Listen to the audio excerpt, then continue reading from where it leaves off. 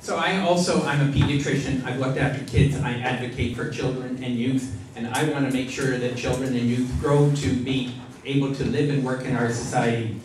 I think the question you're asking needs to be clarified a little bit, because I wonder whether or not we have the right context and decision.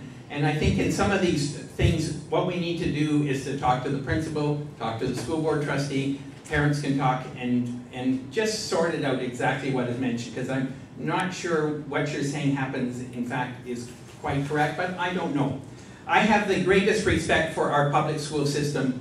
I actually have two kids who went through Greenland, Don Mills Junior High and Don Mills Collegiate, went off to do 7 years of university, and they're now successful lawyer and social worker. So I think our school system is excellent. I don't think it needs to be fixed, because I don't think it's broken. However, I think we do need to make sure that children are able to grow up and live in our society and understand different groups and different backgrounds.